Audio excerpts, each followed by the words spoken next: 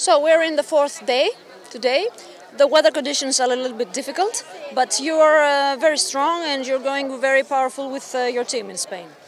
Yes, today light winds. We don't know if there is going to be any race, but yes, we are in the 7th position. Keep pushing, and we will see what happens. 4 races left. So, can you compare these weather conditions with other weather conditions outside of Greece? I mean, is it okay with you trying to compete with these conditions?